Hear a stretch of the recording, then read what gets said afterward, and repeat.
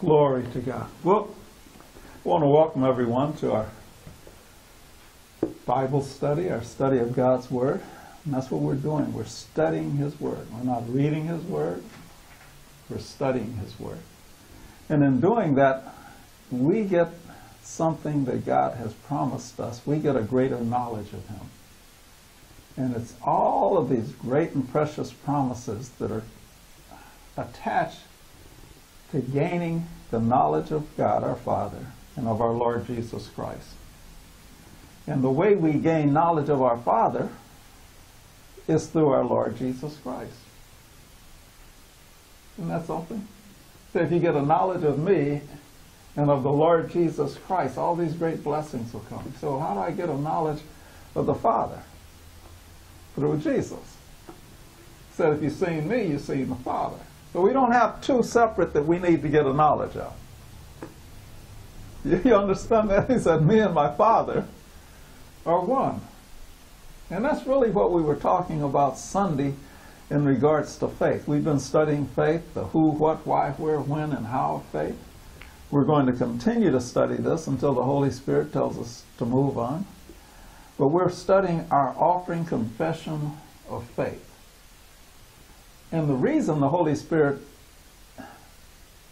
I believe, inspired me to teach on this is because He wants us to manifest what we're confessing. So we're not just a show with no power behind it, nothing behind it, just a show. He wants us to demonstrate. Isn't that our vision? To demonstrate. And what could we demonstrate greater than the Word of God operating and effective in our lives? Not because of the what's of faith. We've gone over quite a few of the what's of faith. But really because of the who of faith. And that's basically what we were talking about Sunday, wasn't it? You won't have a confidence in the what of faith or the how of faith or the when of faith if that confidence is not seated and grounded in the who of faith. Jesus is the author and the finisher of our faith. The Word of God tells us looking unto Jesus, looking unto the Word. Get a knowledge of the Word. In John's Gospel it says Jesus came to declare the Father to us. He came to exegete the Father. He came to show us the Father. And He did a very good job of it because we can see the love of God in and through the Son of God that God sacrificed for us. A Son that He loved so much that He'd never been separated from. He said, you're worth it. You know, within ourselves we can get this attitude of we're not worth what God did for us. I mean, that's pretty easy to do. I'm not worth what Jesus died. Hey, let me give you a news flash. You are worth it. Either you're worth it or God did something stupid. Want that to sink in. So when we get this humble attitude, oh, we're not worth it, what are we saying about God? He was so stupid that He sacrificed His Son, killed His Son, punished His Son for us, and He didn't know we weren't worth it.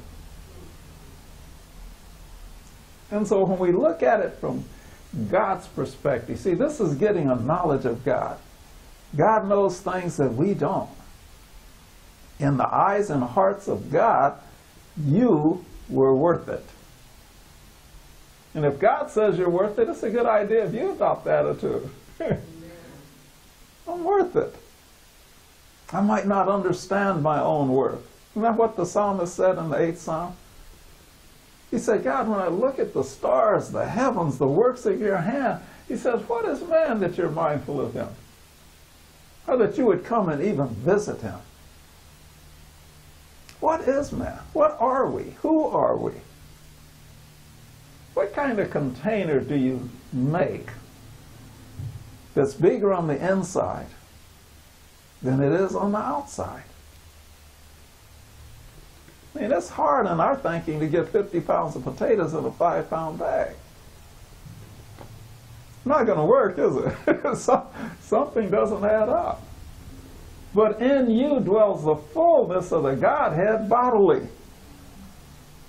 The fullness of God the Father, God the Son, and God the Holy Ghost resides inside of you. You're bigger on the inside than you are on the outside. It says in the book of Ephesians that all the powers, thrones, and principalities in heavenly places are going to know the infinite facets of God's infinite wisdoms, with an S. The infinite facets of His infinite wisdoms are going to be revealed to powers, thrones, principalities, and in heavenly places through you. They can look from their heavenly place, they can look at the universe, the created universe, the physical universe, and with all of the things that we see in the physical universe, the expanse, the number of objects innumerable, the number of planets and stars and asteroids, and the number of atoms that it takes, and the number of electrons it takes to make the atoms, and all that God created in its infinite size of greatness and in its infinite size of smallness, nothing that they can see shows them the infinite facets of infinite wisdoms of God. But you do. What is man that you're mindful of him? What am I? The only way we're going to know who we are is if we really learn who he is. And the only way we'll know who he is to find out who Jesus is. And so this is why in 2 Peter it's so important for us to realize that it's through the knowledge of God. Now think about this. Not just for something, I don't even know the word, esoterical, not for something just for mind food, not for something just lightly to muse about. If God's telling the truth, and I believe that he is, he said that we could become a partaker of his divine nature just by getting the knowledge of him. Wait a minute. You can become a partaker of God's divine nature just by getting a knowledge of him. It didn't say by praying. It didn't say by not sinning. It didn't say by tithing.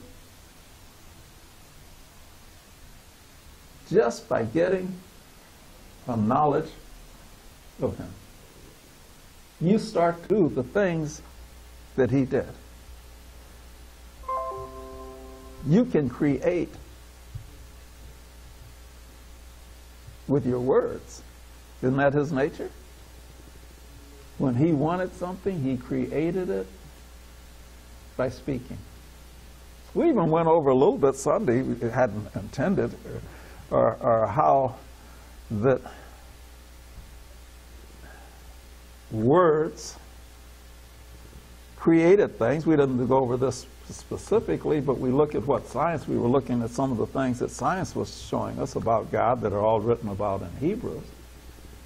But you look at little phrases like the lightning of the thunder. In our thinking, we think the lightning comes first,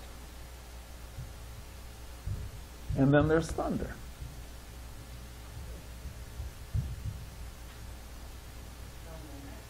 It's thunder first when he spoke it. And that's what produced the lightning. The scientists are still trying to figure out God, and it's all before them, but they want to prove themselves to be God, that they don't need any God. Now, there are plenty of scientists, Einstein, I think was some fellow named Schroeder and Planck and other physicists at the time of Einstein.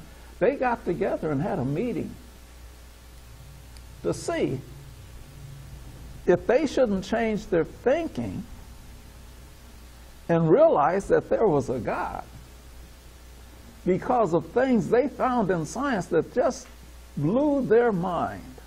I was sharing with you guys who were here about the electron. To this day, this is what they write about an electron to this day. When they look at an electron, they believe the electron is looking at them.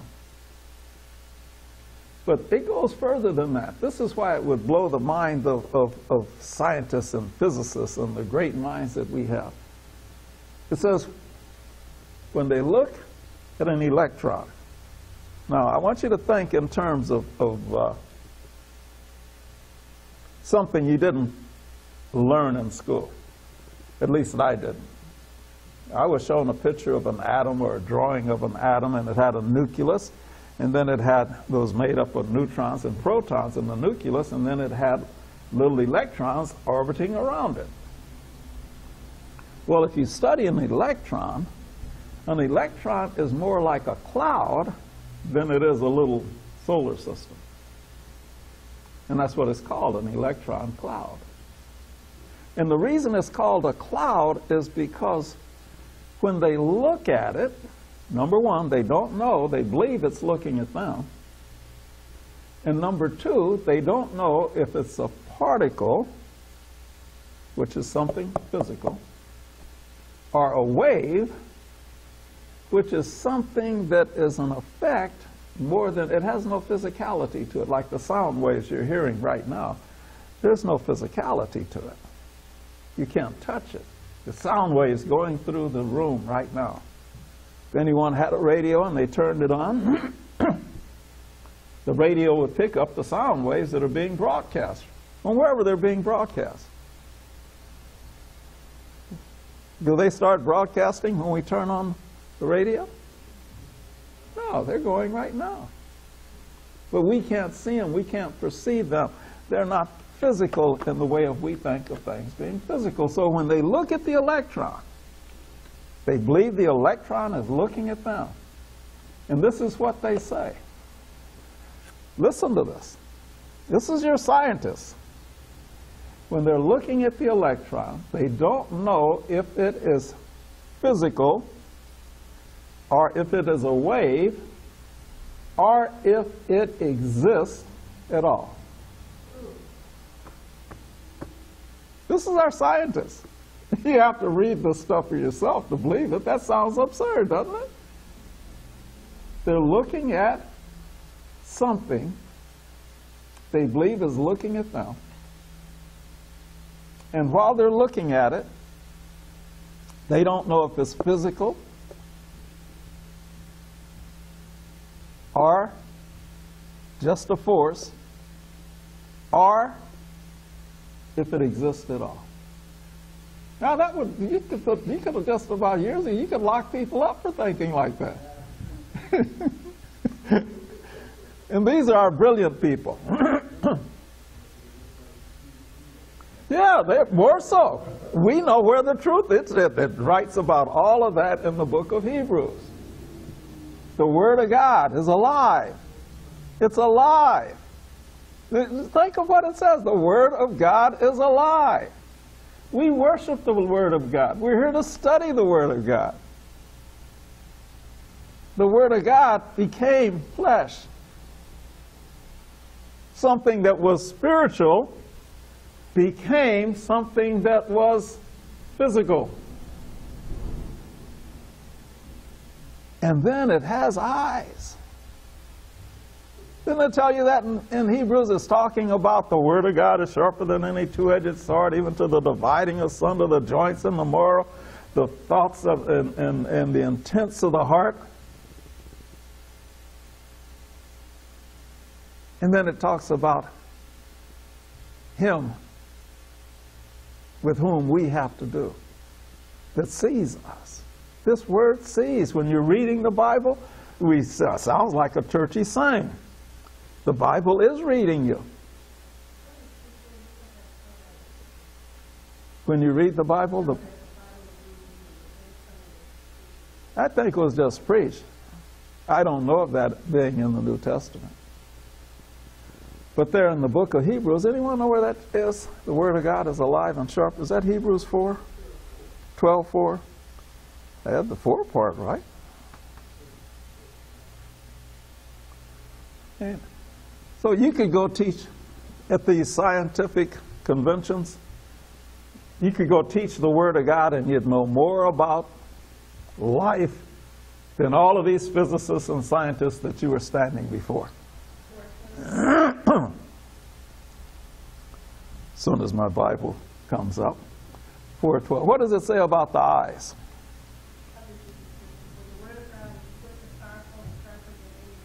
For the Word of God is quick and powerful and sharper than any two-edged sword, piercing to the dividing asunder of soul and spirit, and the joints and the marrow, and is a discerner of the thoughts and intents of the heart. Read on.